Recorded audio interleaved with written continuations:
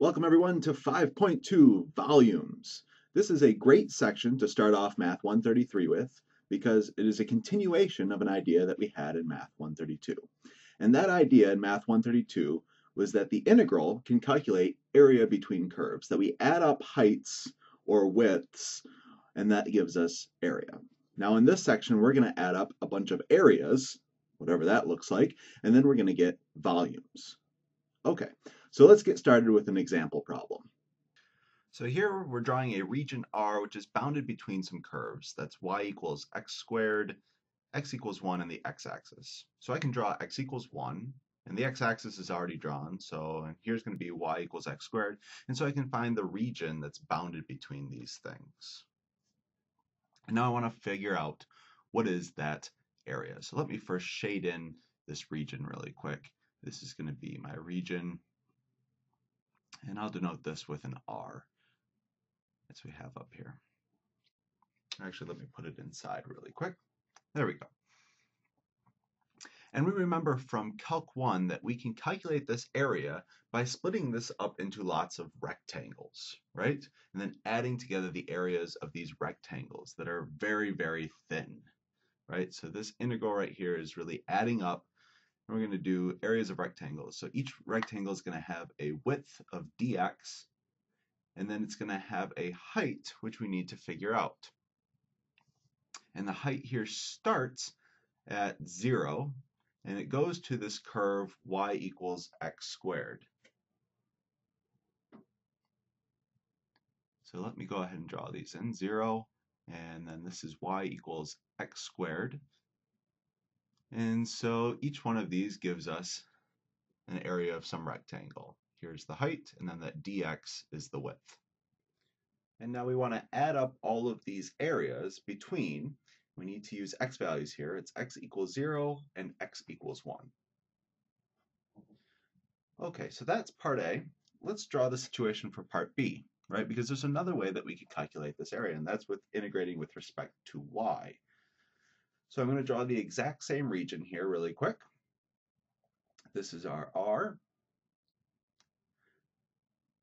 And the big difference in this case is that instead of splitting it up into these kind of vertical rectangles, I'm going to split it up into horizontal rectangles. So I'm going to do slices this way.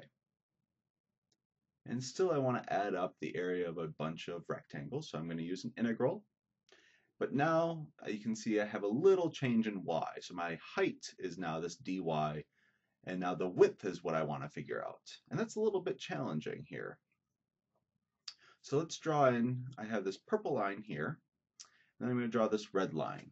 And we can see this orange thing, the thing that I want to know the width of, because that's the width of my rectangle, well, that's given between the difference between the purple and the red. And the purple stays constant, right? It's always 1. But this red one is changing, right? As you can see, as we move up and down, this red one's changing, but it's changing by this y equals x squared. But I want the width of that. So I'm going to solve that for x, right? Because x is kind of this width dimension. And so if I subtract this, 1 minus the square root of y, this gives me that orange width that I wanted for my rectangle. Again, I need to know where am I adding up these rectangles, right? These areas of rectangles, and that's going to be between y equals 0 and y equals 1. So they happen to be the same. They don't have to be the same. Okay, and so theoretically, if I evaluate both of these out, I should get the exact same answer. We're also safely now back into kind of Calc 1 world. These are relatively easy integrals. So let me evaluate these out really quick. I have my 1/3 x cubed evaluating from 0 to 1. Can plug that in, and I get out the answer 1/3. And hopefully, if we're doing things right, I should get the exact same answer here for part B. Albeit, it'll be a different calculation. So I can integrate y. I can integrate 1, and I can integrate the square root of y. And then I need to evaluate this at 0 and 1. And I'm going to do a little trick where I plug in the 0s and 1s just for the y's, and the 0s and 1s then just for the y to the 3/2.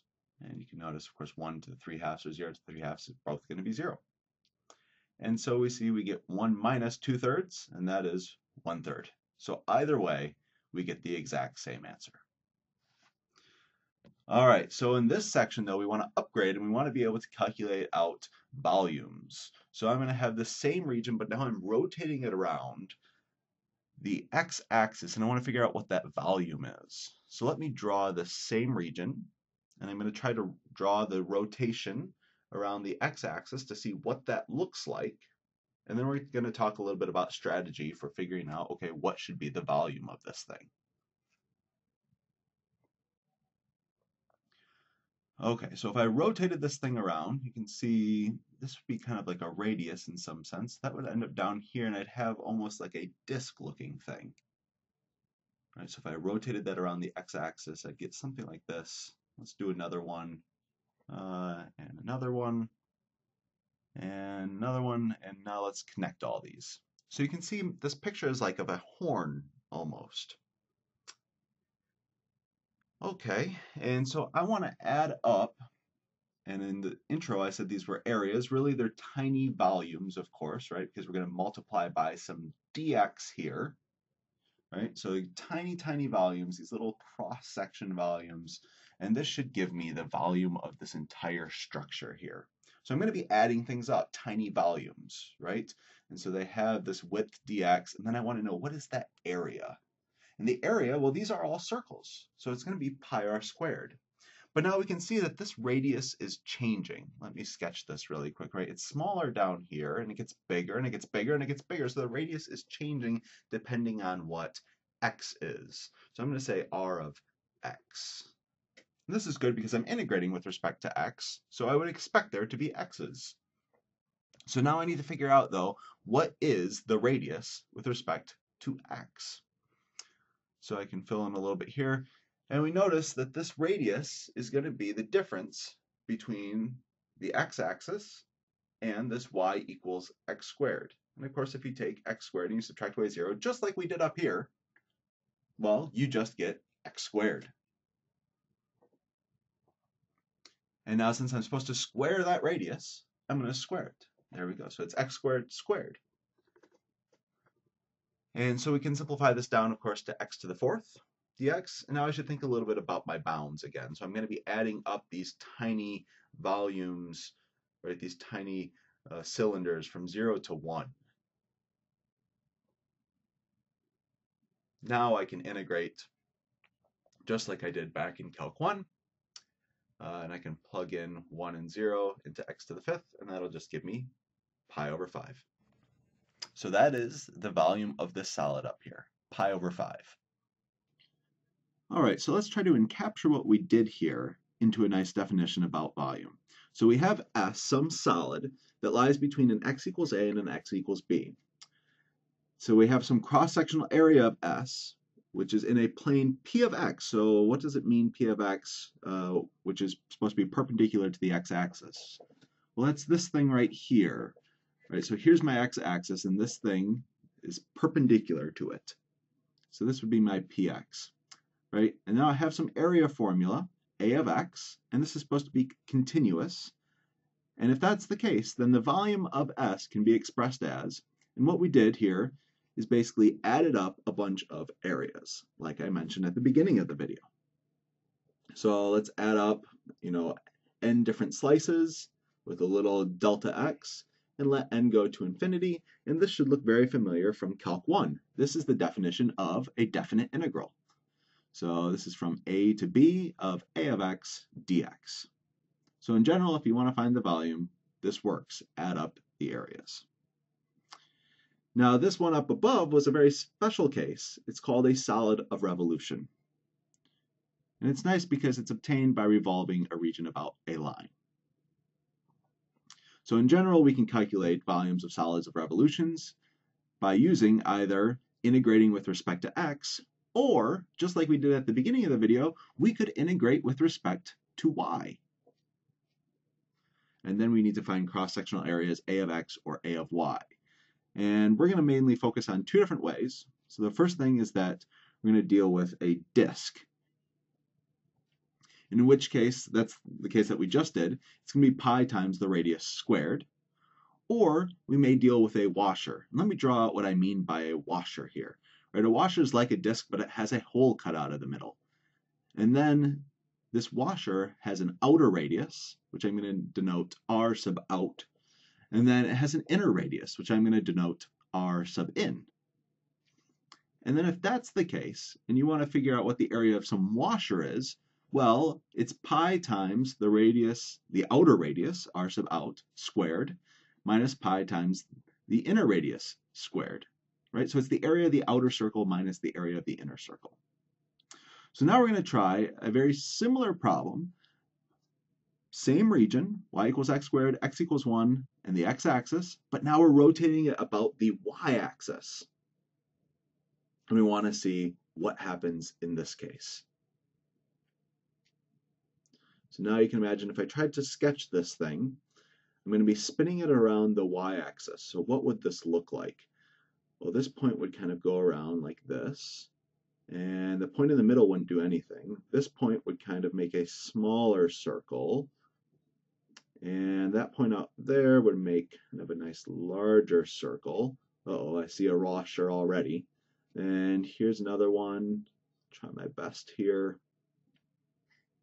And the outer point would make another washer with a bigger inner radius.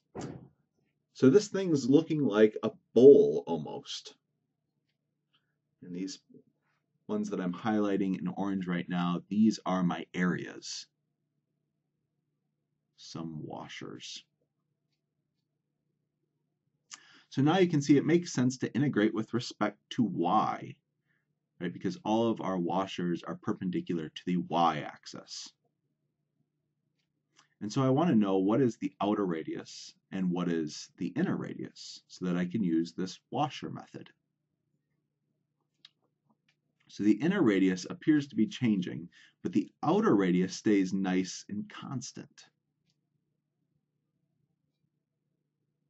Right, so the inner radius is the red line, and the outer radius is the purple line.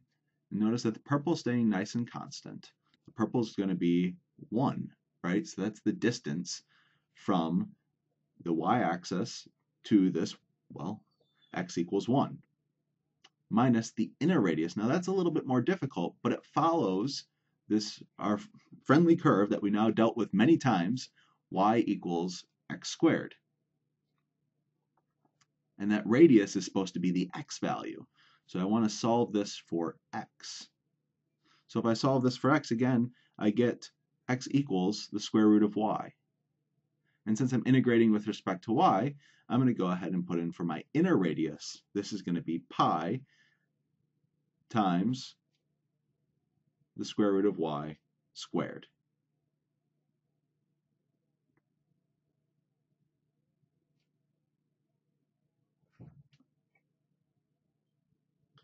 Okay, now I should be able to simplify this. This is just going to be pi minus pi, and if I take the square root of y and I square it, I get y, again with a dy. I can think about what I'm integrating to and from. I'm integrating from 0 to 1. Those are all the places where my solid exists. So 0 to 1, 0 to 1. And now when I integrate this, well, I get pi y minus pi over 2 y squared, and I'm evaluating that from 0 to 1. So if I plug in zeros and ones for my y, and if I plug in zeros and ones for my y squared, I should get something like this, which gives me a nice pi over 2. Notice that this is a completely different structure than what we had before. Right? This looks completely different than when we rotated it around the x-axis. And notice that we get a completely different answer. We get pi over 2 rather than pi over 5. All right, that is the end of this video. Go ahead, stretch your legs, and when you're ready, continue on to video 2. I'll see you then.